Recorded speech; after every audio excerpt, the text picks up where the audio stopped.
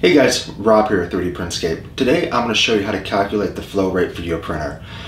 This is pretty much universal across all printers. The setting is pretty much controlled inside of your slicer. I'm going to be using Cura for the example today, and also my Ender 3 Pro here.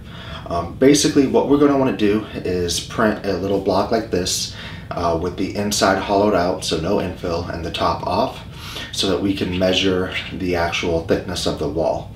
I'll talk about all of that when we jump over to the computer. Basically, I will show you how to set up this print so we can print it, talk about what measurements we need to get, and then show you what changes we need to make afterwards. If you have any questions about the process, go ahead and leave a comment below, or go ahead and join us on Discord, and I'll try to get back to you as soon as I can. Before we jump over to the computer, let's go and talk about why we want to adjust the flow rate. Basically, the flow rate will impact the thickness of your walls. If you're trying to print 0.4 millimeters or 3 walls, which would be 1.2 millimeters, and it's off on each side, you're going to end up with a wall thickness that's either larger or smaller than what you're expecting, which will impact the overall dimensions of the print and could also lead to random issues if you depending upon your infill percentage, where it's going to push some filament in or out if it's over extruding. For these calculations, I like to get my E-step set first, so if you haven't already done that, I'll link to a video below to go over that process. It doesn't take long, but I recommend starting there, and then once you have your E-steps calibrated, we can go ahead and walk through adjusting your flow rate. One more thing I wanted to make a note of before we jumped over to the computer is I'm using a 0.4 millimeter nozzle, and I'm testing at 0.4 millimeters, like I said. But if you are running abrasive filaments through here and the nozzle is pretty worn, you won't be able to get down to that 0.4. You might be able to do wall thickness of either 2 or 3 to try to offset it a little bit, but you're going to struggle to try to get the accuracy that we're looking for. So just keep that in mind. Alright, so now let's go ahead and jump over to the computer. For the purpose of this video, I'm going to use Cura. Other slices are slightly different as far as the flow rate, but in Cura, if you go under material, you'll see flow. It's just percentage based. I think Simplify 3D it just does like 1, which equals 100% in this scenario. But by default, Cura is going to be set at 100%. So what I have here is just a basic 20 by 20 cube. So if we slice it, there's nothing fancy about it at all, just a basic cube. So what we want to do as far as tracking or changing the flow rate is we want to go ahead and make some changes so that we can measure the wall thickness based on the print. So what we're going to want to do here is take a look at our line width. Right now it's 0.4 millimeters. So that's what a single wall should actually come up as. All right, so to test that, what we're going to do is change the wall line count to 1, which will make that 0.4 millimeters. And then we can go ahead and take the top off because we want to be able to get calipers in there to measure it. So I'm going to set the top layers to 0. Now, if you wanted to, you could also take the bottom off. It's really just your choice. I left it on with my test just for adhesion purposes, but it's not required. All we care about is the line thickness. All right, and then the other thing we need to change is our infill density. We want to change that to 0. So let's slice this and I'll show you what it looks like. All right, so that finished slicing. Let's go over to preview and I'll show you what we're looking at here. So basically, we just have a open cube. We have the bottom, then our 4 sides. These sides here should be the same as the line thickness or line width, which is 0.4 millimeters. So when we print this, we're going to have to get the measurements on all 4 sides so we can kind of see what it's doing. And then from there, we can take the average and then make some adjustments to the flow rate to either increase or decrease based on what we're seeing. But this is about as basic of a print as you can get. It won't take long. As you can see here, it says 26 minutes. We just have the bottom. If we don't want to do the bottom, that'll take some more time off as well. And then the single wall all the way up. All right, so now we just want to go ahead and save this to a file and kick off the print, and then we can get some measurements. All right, so my first print finished. Now what we want to do is go ahead and measure the thickness of each of the 4 walls and mark those down. So I'm just going to start here. We are at 0.48 millimeters. Next one is 0.49. So I'm going to write this down as I'm going. I just don't want to lose track of which one I'm marking. All right, so 0.48, 0.49, and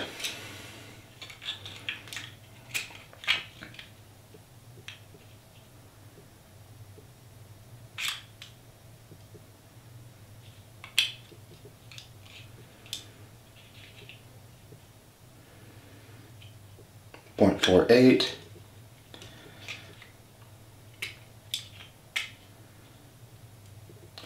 and 0.47. So like I said, you want to write those down, and then we're going to grab the average of the sides, and I'll show you how to do that really quick on the computer, and then run through a quick formula to calculate how we handle the flow rate, and then we'll go from there. Now that we're back at the computer here, we want to go ahead and get the average of our four sides. So I had 0.48, 0.49, 0.48, and 0.47, so we'll just add those together.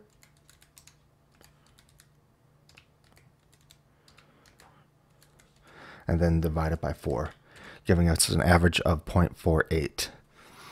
So now we want to go ahead and get the expected flow rate. So if we take the 100% and just multiply that by 0.4, gives us 40. And then we want to divide that by the 0.48. That gives us 83.33. All right, so now we want to, this is going to be our new flow rate. So let's go ahead and go over to our flow rate setting and change this from 100 to 83.33. And then slice it again, and then we'll just go kick off the print and then remeasure. One other thing I wanted to make a note since we're here, if you wanted to change the wall count or the thickness from 1 to either 2 or 3, typically you can be printing it with a 3, you can do that as well. That'll make it a little bit easier to dial in if your nozzle is worn. But my nozzle is relatively new, so I'm trying to get it as accurate as I can with one wall thickness, or one wall being printed. Alright, so the second print just finished, so let's go ahead and get our measurements. We should be closer to the 0.40 mark. Here, this is 0.42.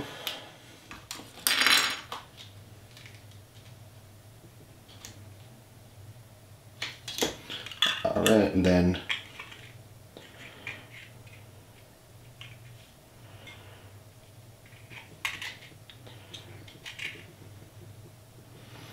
0.42, and then if your calibers are inaccurate, you might be a little off on this. I'm struggling with these ones. They're relatively cheap, but they're good enough. This one is 0.43.